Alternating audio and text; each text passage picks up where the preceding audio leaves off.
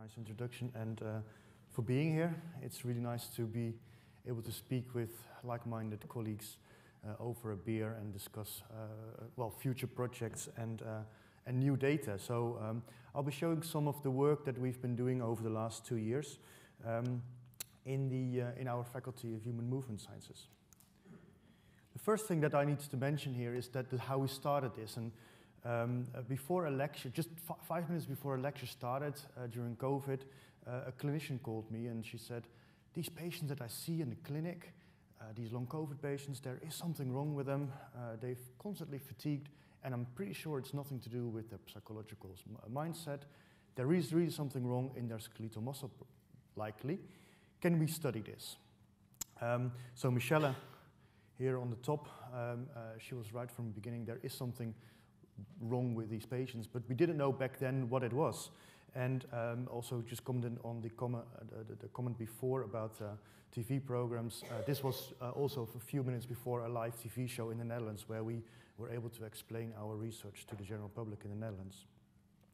Over the years, we've had a lot of actually students working in our lab on this topic. So Braden and Jelle, who started his PhD 2 days ago, which at the start of this conference. This was on the boat from Amsterdam to Cambridge here. They're here in the audience, so please talk to them if you have more information, if you want more information.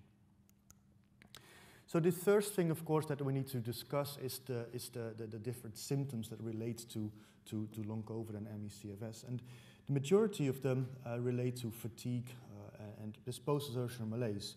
And we don't really know what this post-exertional malaise is doing and what it is caused by. And I don't have to go into a lot of details here with you about the different hypotheses that are underlying ME and long COVID. But the specific symptom of post-exertional malaise intrigued me from the beginning, because post-exertional malaise is not the same as fatigue. If you ask patients what they suffer from, it's not just only fatigue, it's also the worsening of symptoms upon exercise or mental or cognitive exertion. And this is something else than just exertional fatigue. Everyone is fatigued after running around, like running a marathon or shorter. But this worsening of symptoms, that is super interesting for us as an exercise physiologist, because it's the fact that general symptoms or new symptoms develop after 48 hours, after physical, cognitive, or mental exertion. And we know also now from talking to patients that it's a patient and time-dependent threshold. So we don't really know what this threshold is that above which this post-exertional malaise is being induced. But we also know that it can last for sometimes just only days. Others suffer from it for weeks or even months. And of course, because of this overlap in this particular symptom between long COVID and ME/CFS and likely other post-acute infectious diseases, we think this is a very specific symptom that gives us an underlying idea about the pathophysiology of ME as well as long COVID. So that's what we wanted to study. And as an exercise physiologist, I find it super intriguing because I keep telling all my students over the last 10 years, exercise is good for you. But in this case, it's not so good for you. So exercise is not medicine for patients with long COVID and ME. So that, of course, is counterintuitive, and that is then, for us, the reason to do the study. The other thing is, because I see a lot of clinicians and patients in the room, this was a very nice cartoon that I found online from one of the ME support groups. So if you would see a patient on one day, she or he may look perfectly fine, and there's nothing actually to see about them. But the next day, they suffer from this PEM, which makes them really suffer a lot. So this it's likely more intuitive to look at the patients when they are undergoing or going through this PEM than when they have just been resting a lot and preparing themselves to see a doctor. So this is the starting point of the research that we performed. And you probably have seen this recent paper of us in Nature Communication that attracted a lot of attention worldwide, a lot of attention, and also a lot of criticism. So what I will do here, and I'll go through the publication and try to, at the end, also come back to some of the criticism that we received and how we are going to deal with that, or how we're going to respond to that. So instead of, normally studying post-exertional malaise, you do that by a 2-day exercise test. So the first day you induce the PEM, and then the next day you ask patients back and ask to do the similar exercise test. So that would essentially confirm whether someone has PEM or not. The thing is that it's rather not invasive, but it's not ethical. That's tricky, because you're actually worsening the PEM. So instead of that, we opted for a 2-day biopsy experiment. So what we did, we asked patients to come a week before a cardiopulmonary exercise test to ask for blood. So we took venous blood and a vastus lateralis muscle biopsy.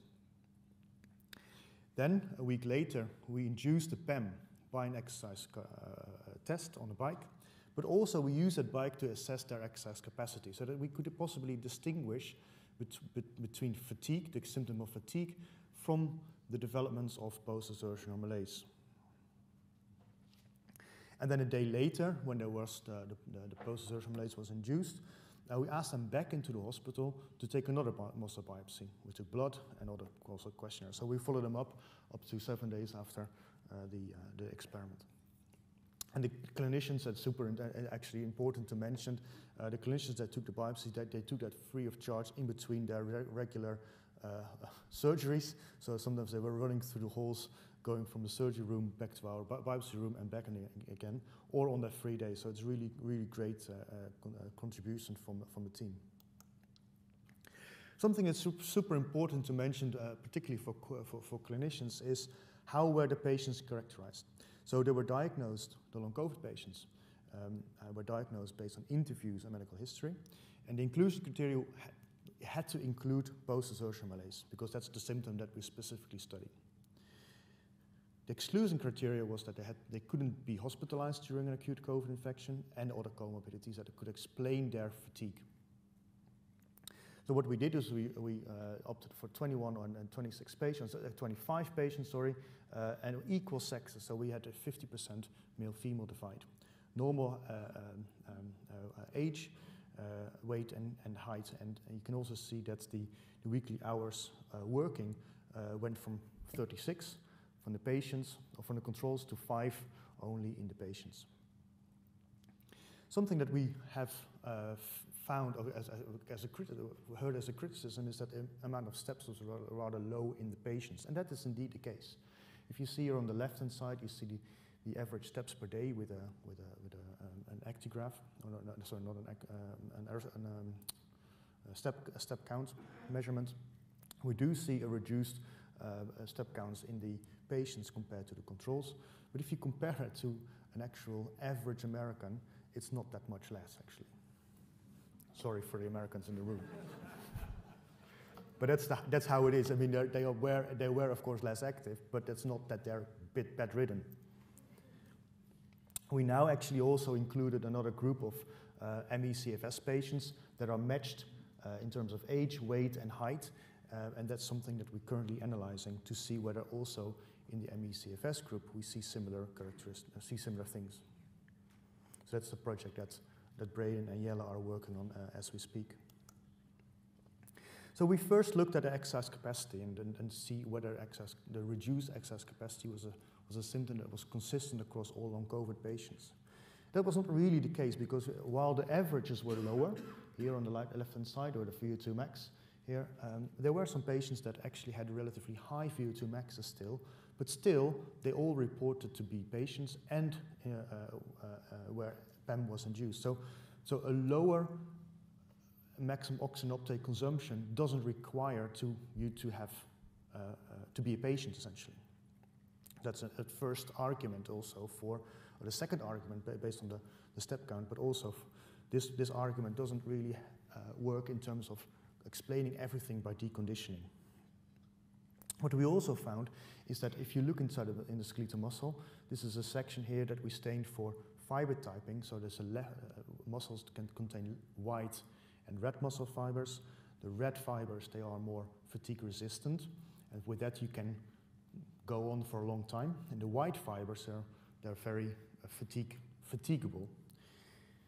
What we saw is that the type 1 fibers, the oxidative fibers here on the left-hand side, they were low, on average lower in the patients compared to the controls.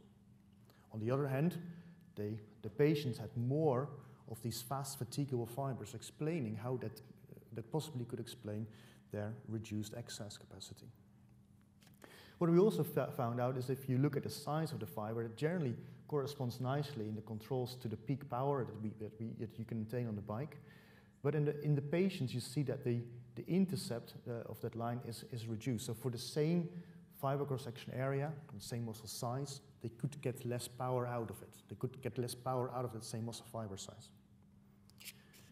On the far right, you see here a marker for mitochondrial density on the x-axis, and again the VO2 max on the y-axis. In healthy controls, this is a nice linear relationship between the amount of mitochondria that you have in your muscle and how much oxygen you can take up during an exercise test. That relationship was completely gone in the patients here in the red circles. So that suggested to us that while you may have some mitochondria, they cannot produce the same amount of energy that you would get if you would be a healthy control. So that suggested there is something intrinsically wrong with the metabolism. So that's why we looked further and went into the oxidative capacity measurements of these patients. So we measured their actual oxygen consumption possibility or capacity in the mitochondria. And you see it here on the left-hand side, the baseline measurements. So before we asked patients to come back, so before the PEM, there was already a reduction in the mitochondrial density or mitochondrial capacity, and that was all reduced even after the PEM induction. If you look at the mitochondrial density markers, so you see here sections that we stained for mitochondrial density, we see there is hardly any difference, however, between the patients and the control. So while they may have the mitochondria, they're not able to get the oxygen or the ATP production, energy production. We also saw with metabolomics that there are various pathways that were affected in the patients, particularly here in the purine synthesis pathway, which is the pathway that produces ATP. And that's your currency for energy currency in your muscle, as well as the TCA cycle intermediates here on the bottom. That is the metabolites that essentially are used by the mitochondria to produce energy. On the other hand, the glycolysis pathway here in red, in the red colors here, they were not so much affected and even tended to be a bit higher in the patients, suggesting there is a shift away from oxidative phosphorylation to more glycolysis, which is consistent with the idea that in the patients we see more fatigue. So the idea back then, about a year and a half ago when we studied this, was that everything was explained in an easy way by a microclot theory. And the theory goes as follows. There's a group in South Africa that suggested that these microclots in the blood can clog up capillaries, and as a result, downstream you have a reduced flow, and you essentially don't get the energy and then oxygen supply. So we thought, let's just see whether this explains all our results. So what we did, we used the same markers as the group in South Africa did. In green, you see the THT stains. They are we call them the microclots, or the amyloid-containing deposits. But we saw them that they were higher in the tissue in the patients. We actually quantified it here on the right-hand side. So in the baseline, there was a clear difference between the patients and the controls. But interestingly, if we search where exactly these microclots are, we didn't find them inside the skeletal, inside the endothelial cells and inside the capillaries. So here on the bottom, you see the same type of analysis, but then we marked the capillaries in pink here, and you see in green these sort of so-called microclots. And they don't seem to be inside the capillary. So we never found one of these stains inside the capillary. However, what we did notice that after exercise, the amount of clots was much higher. So we do think it contributes to some sort of PEM, but we have no clue exactly what they do there, how they are formed, and how it relates to symptoms. We also actually figured out that maybe we thought maybe they're in the lymphatic vessels, which was not the case either. So also in the lymphatic vessels, these clots were not accumulating. So when we stained these, we looked at the muscle sections, we realized that there were areas that didn't look perfectly right. So then we went to the local pathology department and we asked them to score our muscle sections for pathophysiological markers, such as atrophic fibers. You see these very small fibers, very long fibers, and they were much more apparent in the patients compared to the controls. But particularly, we saw areas of muscle damage in the muscle particularly after exercise in the patients. Now, that's of course a serious concern, but we also noticed that there were signs of regeneration occurring. So into the nuclei, these cell nuclei that are right inside a muscle fiber, as well as regenerating fibers here, they are signs that muscles are able to regenerate as well after the damage occurred. So next we found also markers of immune cell infiltration in the skeletal muscle in patients. We saw some T cell, CD3, that's a T cell marker, in the tissue in patients before and after exercise, but the response was actually blunted in the patients compared to the controls. Macrophage infiltration also was higher in the patients compared to the controls, but we didn't see any B cells, so the B cells compartment was very empty in skeletal muscle. So we do think that there is an immune response occurring in patients, but we don't really know why and what it's doing there. The last thing that we checked in this study was whether the viral persistence could explain our results. So we opted to stain for an N nucleocapsid protein, which is the N protein that is inside the long COVID virus. And we saw that actually everyone, we saw some remaining SARS-CoV-2 nucleocapsid protein remnants in the skeletal muscle. That suggests that everyone who got infected, everyone had to undergo an acute COVID infection, has maybe some remnants of the virus inside the skeletal muscle or in other tissues. But there was no difference between the patients and the controls, and also after exercise, it did not change. So to wrap up the study, we do think that there are different contributions of the reduced exercise capacity in patients, as well as the induction of post-exertion malaise. So we have mitochondrial respiration that is contributing to reduced exercise capacity, metabolized relative fatigue, more glycolytic fibers. And then there's a more rapid change occurring with the induction of post-exertion malaise. So local and systemic metabolic changes we find in patients after induction of PEM. We see markers that are similar to muscle damage, but also recovery, infiltration of immune cells, but not more virus. So the criticism that we always got was like, okay, all these things here can be just due to deconditioning.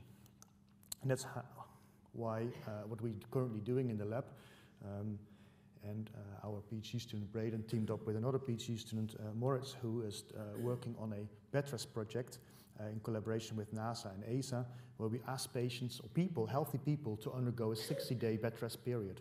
And before and after we took muscle biopsies, so that we can compare what the changes are that we see after a strict bed rest in healthy people compared to both the long COVID population as well as an ME/CFS population. So just to give you a little bit of an idea of what our patients or people are doing when they go undergoing a bed rest study, they essentially lay in bed for 60 days flat. Everything has to be done horizontally, brushing teeth, but they also undergo MRI scans, and we took muscle biopsies from those healthy participants. And that allows us to make a distinction between the change that we see in the skeletal muscle with deconditioning and the disease. What I can explain to you is that we really see different changes in the skeletal muscle after deconditioning only compared to the post-viral diseases. So we think it's not to do with deconditioning. So just to take home messages, many patients with long COVID and ME/CFS suffer from post-exertional malaise. And I really want to stress that it's worth not using the term exertional dyspnea or just fatigue when you actually really mean post-exertional malaise. That's something more than just only fatigue. Exercise above the SPEM threshold is counterproductive for recovery for patients. So that's a clear comment also for clinicians and physiotherapists. But this threshold is patient and time dependent, and we know that different factors contribute to the explaining of reduced exercise capacity and PEM. But we do not know the underlying X factor. That's really important to remember, because we also know, of course, that cognitive and mental exertion can also cause some symptoms of PEM. And we also now know, and something that I discussed also with colleagues in the last few days, is that the skeletal muscle alterations after strict bed rest are really different from post-viral diseases. So lastly, I need to acknowledge all the people that have contributed to this, particularly Braden, Brent, and Michelle, the clinicians in our team, and all the funding that we received recently, including the ME Research UK that we recently received, and Jelle will be appointed for that since yesterday. Thank you very much.